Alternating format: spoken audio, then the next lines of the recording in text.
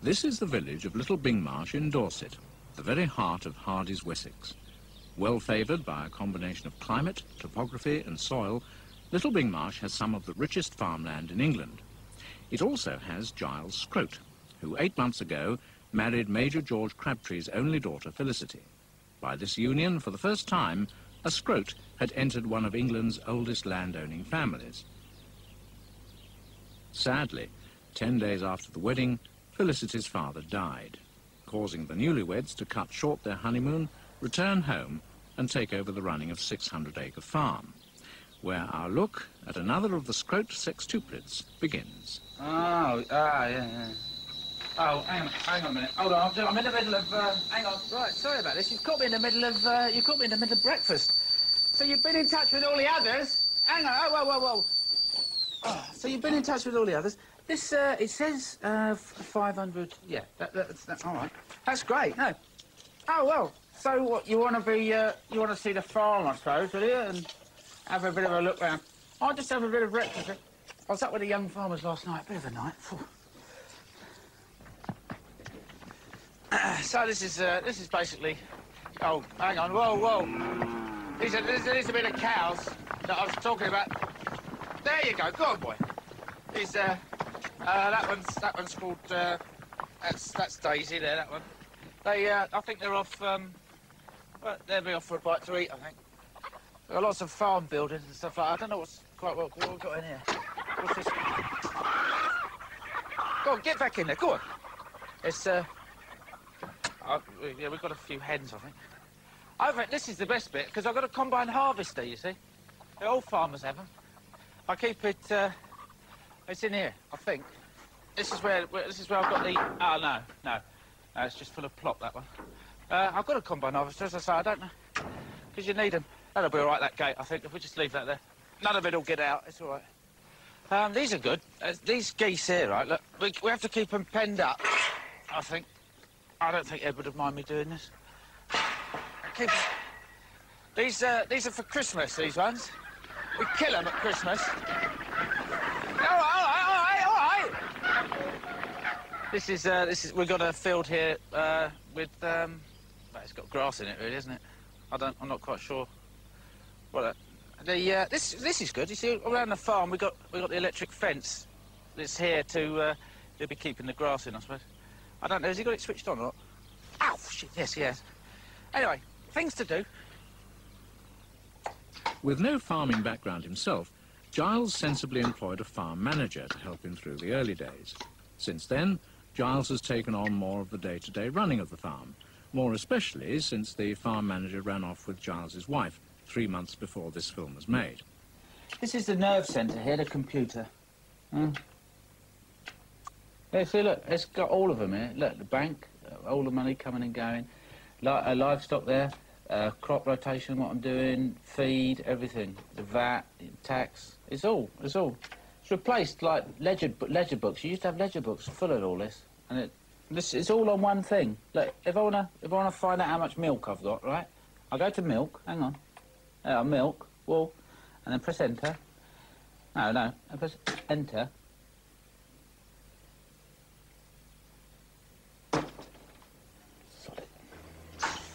This is the dairy in here. This is where I don't like to get too near the cows.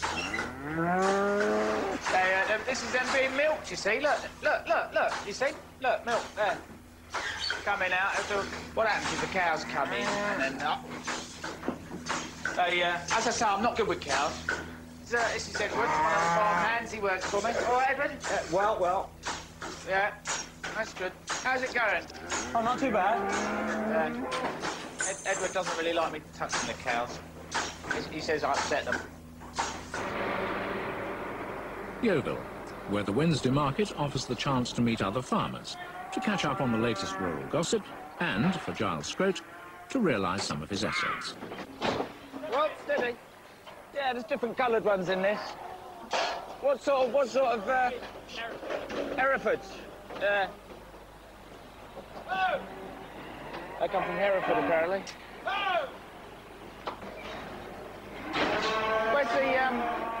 Where's the Danish? No, the Belgian Blues.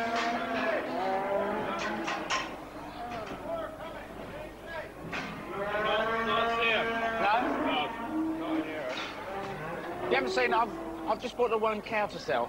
It's like this, much bigger. You haven't seen one on its own, have you? I'll try over there. He owes me 40 quid, that one. Who are you actually filming with today? Huh? Who are you filming with? Oh, they're making a film about me. Me and my brothers. I got 5 other brothers. Yeah. They've been following me around for bloody days. And what's it all in aid of?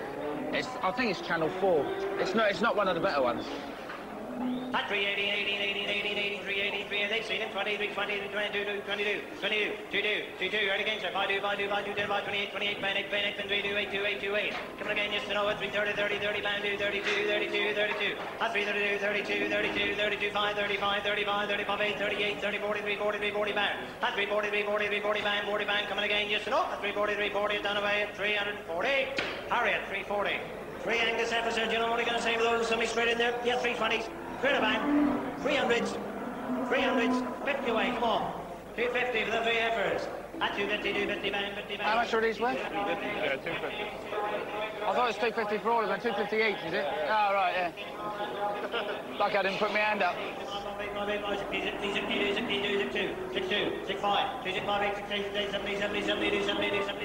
I can't afford any of these ones. I can't even understand what he's saying. All right around here, gentlemen. 72, 72, 72. At 275, 79. I'm just selling one cow. Selling a cow? Yeah. Need a bit of cash. Bit strapped for cash at the minute. There's no way we can do it without having to go through this bloke, is there? No. 282, 282, 282, then away 282. Then try 282. Yeah. Well, there are 414. Blues there, gentlemen. What are you going to say that one? Somebody, 350s. 350. Well, it was here about 20 minutes ago. Yeah, it was a big Parisian, yeah. As it turned out, Giles Scrote is no stranger to sudden repossession. 2 days previously, his tractor had been claimed by a well-known building society. And since work on the farm must never stop, a substitute vehicle had to be found. This took the form of Mrs. Prestwick's G registration Morris 1100.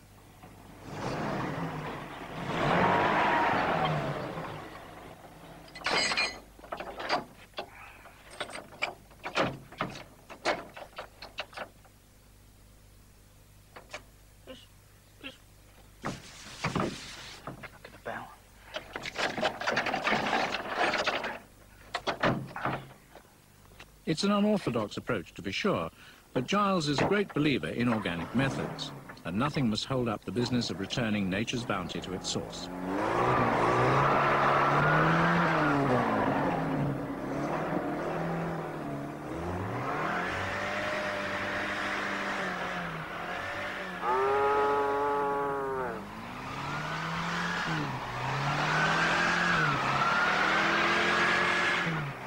On this occasion, however, Giles's resourcefulness has let him down. I think it's stuck. Yeah. I'll tell you what. I didn't realise it was quite so boggy around here. It's actually stuck. You got that van you've got. That's a 4-wheel vehicle, isn't it? That one you got.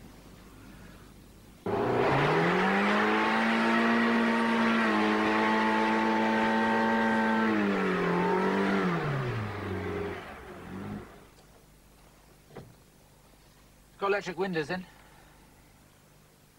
800-acre farm was once the biggest single holding in the district. However, since Giles married into the estate, there has been what can only be described as a streamlining of 600-acre farm, coupled with a lively diversification. I've been ironing out the buildings, you see, because I've not no use for them. So I see this antiques. We've got antiques here, you see. This is Terry and Dave. There's a couple of blokes who live in a bungalow down the road. They sell stuff. They're on holiday in Greece at the minute. I said I'd keep an eye on it, you know. One of the many ventures that Giles Scrote attempted was the introduction of a farm shop selling locally grown produce. But Giles was at the mercy of market forces. Yeah, if you ask me, it's Tesco's laying on the free bus to Yeovil. That's what killed this off. But the farming community is a caring community, and at its centre, the village pub.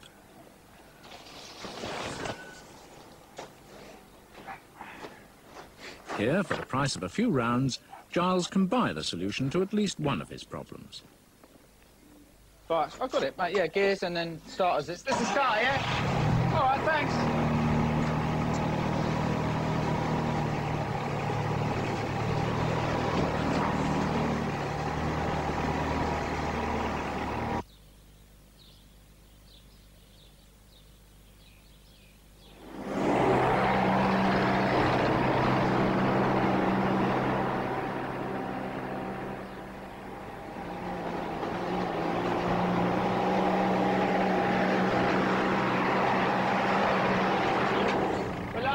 We're laughing, it'll be all right.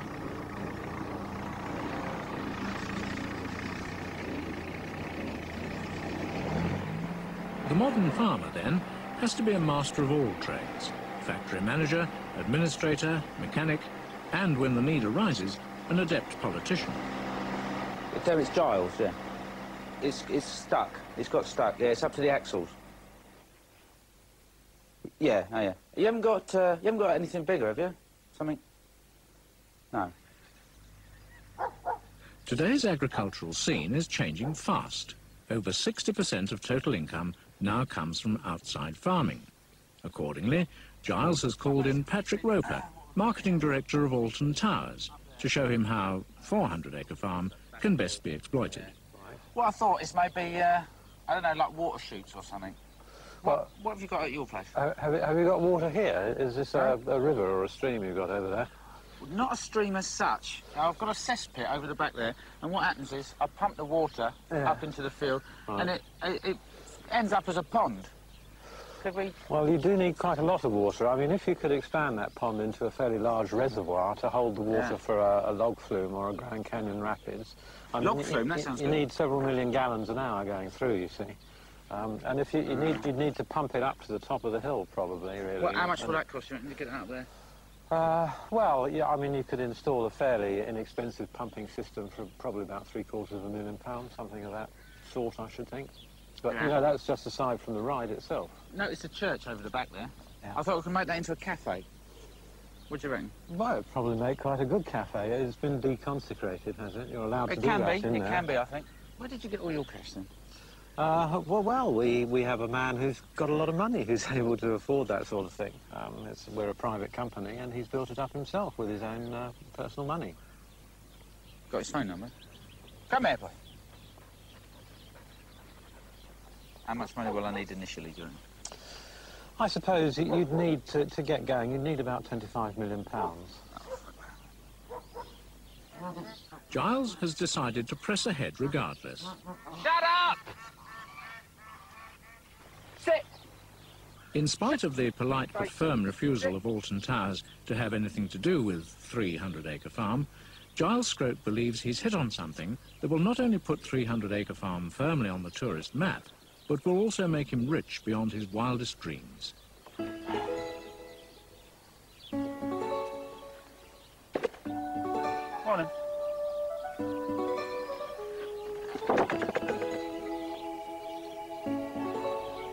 Go on. Morning. Off you go. Go.